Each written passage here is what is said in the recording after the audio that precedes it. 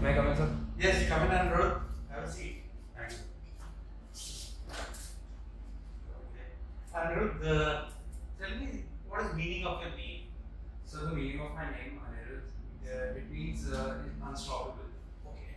And it is also the name of Lord Krishna's grandson. And my name was given to me by my grandmother. Very nice. So let's begin with your education. So tell me all about your education starting from whichever class you remember. And I'm interested to know how did you get interested in various subjects that you went on to choose for your 11th and 12th.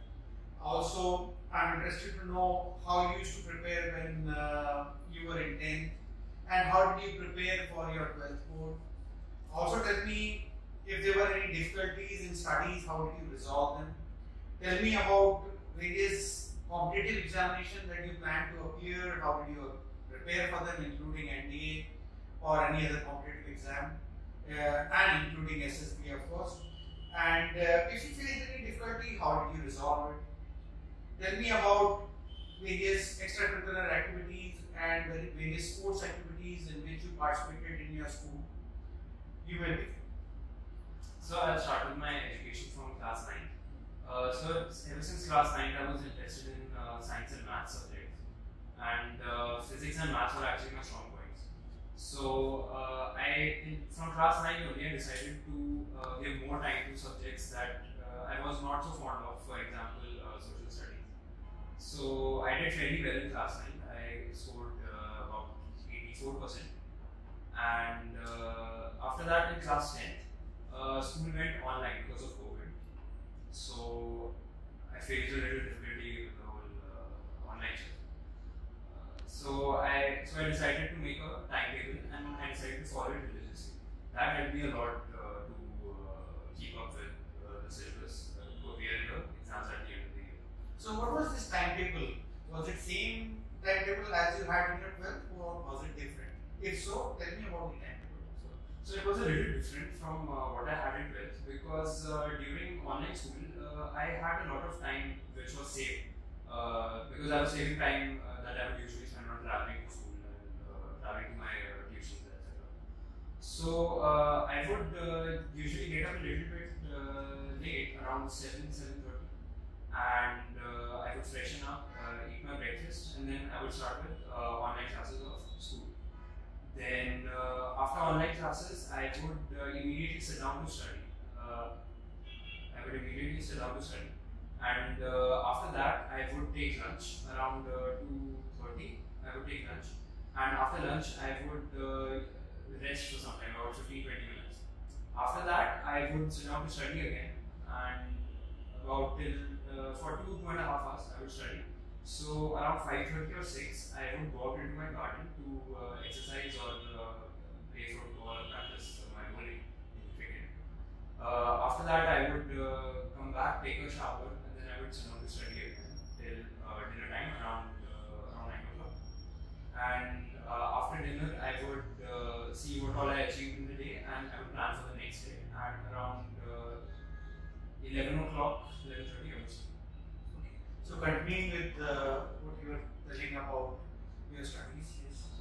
So in class 10th, we only had one set of offline exams, that was 3 boards at the end of the year, and I scored very well in those.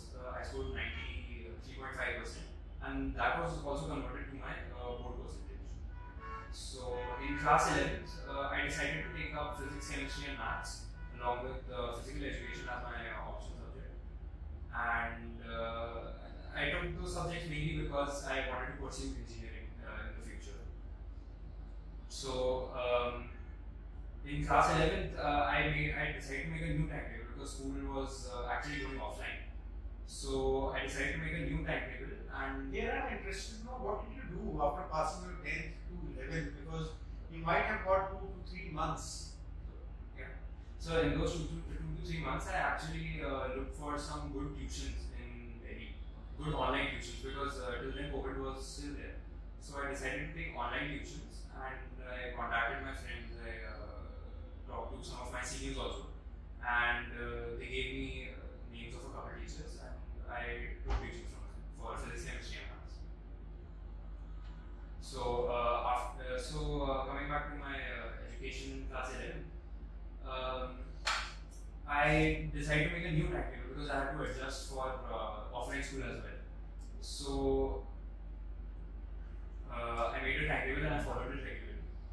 And in class 11th, I did fairly okay, even though I could have done a lot better. I scored about 86% in class 11. Then coming to class 12, so I was following the same tuition that I was doing online. And in class 12th, I followed my same timetable, and that helped me. That was actually a very good timetable because it increased my efficiency in class 12th also. So I performed very well in my board exams, and I scored about 92.3% in my class 12. And talking about the competitive exams, I'll start with the NDA first. The NDA was the first competitive exam that I ever gave. So to prepare for that, I started preparing a couple of months before the written exam was to be held. And I purchased a book from Amazon and I started practicing regularly. Maths was my strong point, so I decided to make it even stronger. And I focused on subjects like basic history and geography just for the general studies part. Then I cleared the written exam, and then for preparation of SSB, I actually wanted to take coaching before I went for the SSB. But since I was having pre-boards in school and I was very focused on class 12 board exams, I decided not to take coaching. I spoke to a couple of my seniors who had given the SSB. Some of them had even gotten recommended. So I spoke to them about how the process is conducted. So coming to SSB, you wanted to take some coaching. You were there in Delhi at the time. So why did you go for online coaching or something if you were unable to attend, like an offline coaching? So I was actually in Bhopal. Okay. I had been. In 10th you were in Delhi. In 10th I was in Delhi. Okay. So in 11th and 12th I did from Bhopal. Okay. And so actually my SSB dates, they came at a time when I was actually in the middle of my pre-boards. So I didn't have a lot of time to think about how I'm going to go about getting coaching for SSB. So I actually had a discussion about this with my father, and we came to a conclusion that I can try preparing on my own. So then I talked to some seniors. Which means that till the SSB dates came, you did not do any preparation for SSB. No, sir. Actually, the preparation for SSB actually includes a lot of introspection, because you have to see what traits of your personality actually fit if you want to join the armed forces. So I would actively do that. I actually that's the time I started introspecting. Right after my written result, I saw for myself what kind of a skill set I have, what are my strengths, what are my weaknesses, how can I work on my weaknesses. And this is how I started preparing. And for the actual SSB tests, I started preparing. I just gave, there were mock tests on YouTube. So I would give those and I would get them checked from sometimes my father, sometimes some seniors that have been recommended. Okay, yeah, please continue. Yes. So I went and gave the SSB, so I got screened out in my previous attempt. And I actually got some time to think about that. And it was mainly because during the PPDT, I was not able to participate in the group as much. And I was very, I think, during the fish market situation, I got sort of lost in the. So I got some time to think about that, and I decided to improve on my confidence. So I actually saw that I should actually practice public speaking more, because that will be required not just in the armed forces but in all fields. So I decided to practice on my public speaking. I took help from my sister. So you told me your father is in the army, and clearly spoken English is not an issue here. So what was it that you wanted to practice in public speaking? Can you please elaborate on that? Yes, sir. So in public speaking, usually this happened in school days in 8th or 9th class. If I would give a speech on the stage or introduce during events, I would always have that little bit of hesitation during public speaking. So I thought that this is something I should really improve, and my sister was actually very helpful in helping me improve in my public speaking. So she would give me topics, I would read about the topics, and then I would just stand in front of her and just speak my mind for a couple of minutes, and she would give me the statement on how to. So coming back to my competitive exams, so after the SSB, I slowly started focusing on the 12th board exams. I prepared for 1.5 months, after which board exams started. I performed well in my board. And after the board exams, sir, I had about 2 to 3 weeks till my attempt of JEE mains.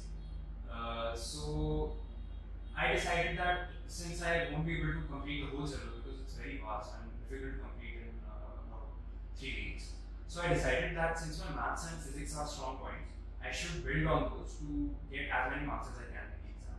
So I performed very well in my maths section of the mains. I scored about 98 percentile. And in physics it was a little less, about 80, somewhere in the. So I feel that I'm stressing on public speaking a little bit more because that was the one area that I felt I had the most scope of improvement. Otherwise, in other tests, yes, definitely coaching helped. And in fact, during the story writing, in the story writing test in TAT and PPT, I felt a huge improvement in the quality of my stories because I learned how to build a good story, an interesting story with good content, which was missing last time. So because last time during the PPT, I feel I ran out of time and I couldn't complete my story. Okay. I see that you have been a good sports person as well. You played cricket, you played football, but during your SSB training, it seems that you did not pay much attention to the outdoors. Was it so, or the background of sports helped you in the outdoor training as well? So I would say the background of sports definitely helped me in the outdoor training. And in fact, even if I wasn't able to play sports, I would just go for a run whenever I found the time. So in the evening or in the morning. So that helped me keep physically fit. So ever since class 9th, I have always given a lot of emphasis to physical fitness. So I regularly every single day. So if I was to give you a challenge, 3-minute challenge in individual obstacles, Right. How many do you think you will be able to do? So I'll be able to complete the course and also repeat. I will also try to repeat the course. Try to, or will you be able to? So I will be able to. Okay. So I see that you have represented your school in cricket and football. So tell me about that journey. How did you learn cricket, football, and how did you grow up to represent your house or a club and go on to play for your school? So actually, I will start the story by talking about my father.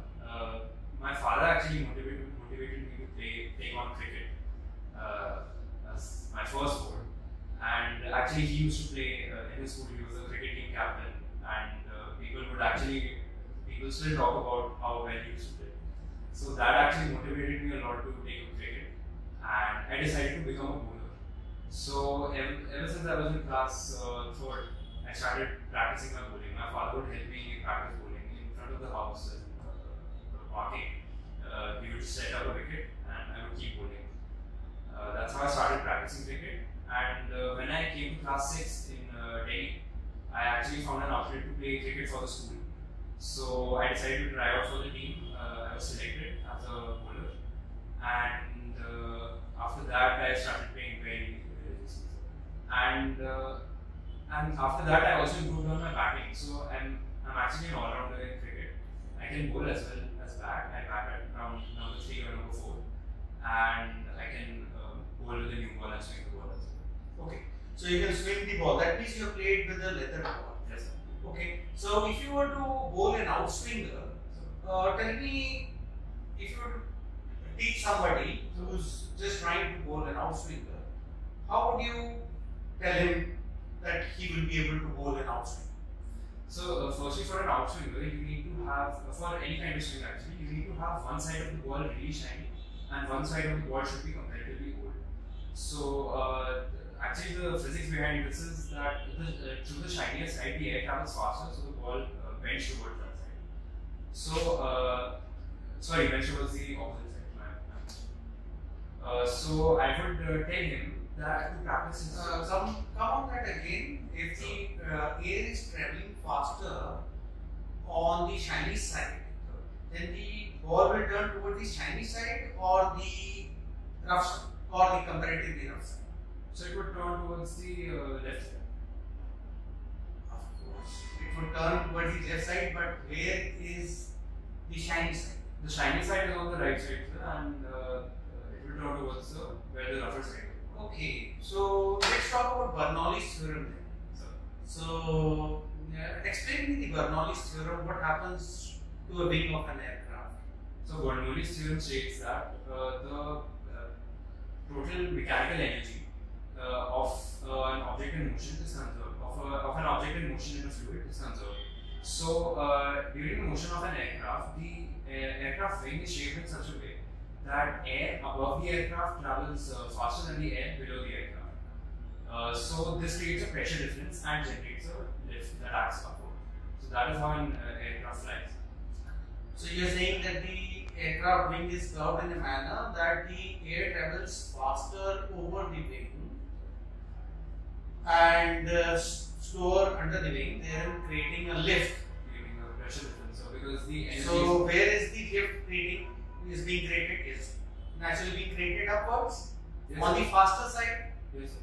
And if you are going to bowl outswing, you're a right arm bowler or left arm? Sir, I'm a right arm. So then the ball is going to swing on the left side, that is your off stump and beyond? Yes, sir.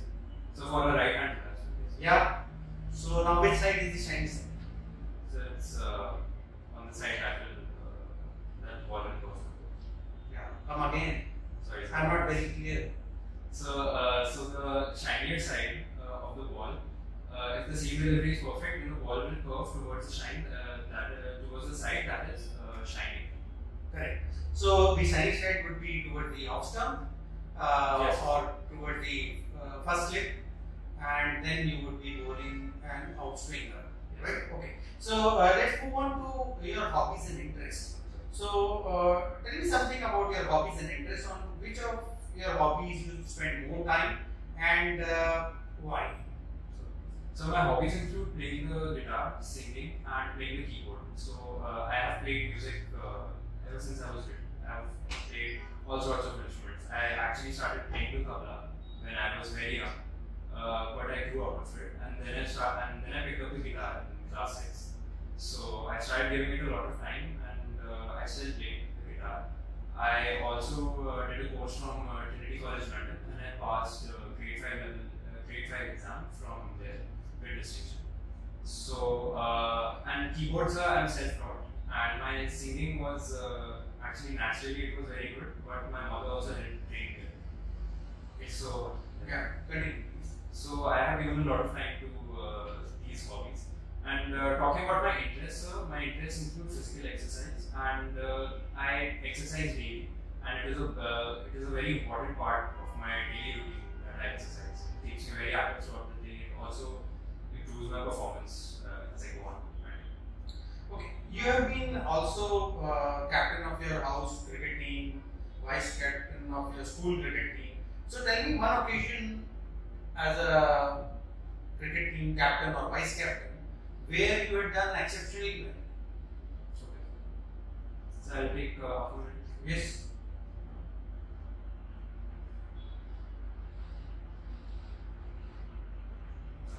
So actually a couple of instances come to mind, but the most vivid instance is my first experience as vice captain of the team, of the school team. So in 2018, 2017, there was actually an upcoming tournament called Adidas Surprise.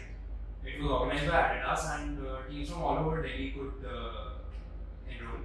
And they had different sports and different categories like cricket, football, and categories like under 12, under 16. So we decided to make a team from our school and enroll in the competition for the under 16 category. So my captain, his name was Hansil. My captain and I, we went to talk to the sports teacher and to get his permission to enroll in the tournament. So our sports teacher actually told us that since exams are new, school won't give us permission to participate in the tournament. So we decided that we'll make our team and we'll go as a separate team, even though we were the school team members. So I started, along with my captain, Hansen, we started shortlisting players and we made the team and we enrolled in the competition. So in the first match that we played, it was to be played at 2:30 p.m. and I arrived at the match venue at 2 o'clock. And I saw this match was going to be an over-limited match or an innings match? So it was a 10 over match. 10 over. So it was limited overs and 5 over. Okay. So I went there at 2 o'clock and I saw that only 4 of my team players had arrived till then. So I went and talked to them. So they were actually stuck in traffic, the rest of our team. So I decided that I'll talk to the in charges and I'll tell them, please give us some time. And they were still stuck in traffic and they had to start the match. So I took on the responsibility of captain and I went for the toss and I picked batting first because the pitch was actually, the ball was coming under the bat very well. I got a chance to see the pitch beforehand. So I picked batting first and I talked to one of my juniors there and he was very good. He was a very good batsman. So I talked to him and I told him that we'll be facing the strike, and which was very new to me. So I usually go up to bat when the ball gets a little old. So I was tackling swing bowling for the first time. So I took the strike, sir, and after I took the strike, the rest of our team arrived at the venue, but the first ball had to bowl. So we had to continue the match, and I actually played very well in that match, sir. I scored about 43 runs out of the team total of 92, I think. So, and I hit the only 2 sixes in that match. Okay. So, and then after our batting was over, we picked up bowling. And since since bowling is my main skill, I was able to take 3 wickets and we won the match by 3 runs. Oh, 3 runs? Yes, sir. With a run rate of 9, I think that was pretty close. The team must have been good. Okay, so let's come to the news nowadays which is in vogue, and that is Manipur. So tell me, why is Manipur facing so much of violence, and what are your views on it? So currently in Manipur, there is a lot of violence going on between the Metis and the other tribal communities, mainly the Kuki. So in the capital city of Manipur, that is Imphal, the Metis make a majority. So they are very directly involved with the legislation and the decision making of in Manipur. And the tribals feel that they are not a big part of this. That is one reason, sir. Another reason is that the Metis don't have a tribal status. So when Manipur was integrated to India in, I believe it was 1949, when Manipur was integrated to India, before that the Metis were actually given a tribal status. But after that, their tribal status was removed, and they felt that this was unfair since the other tribes still had the tribal status, and they had the privilege of reservation. So that also caused tensions between them.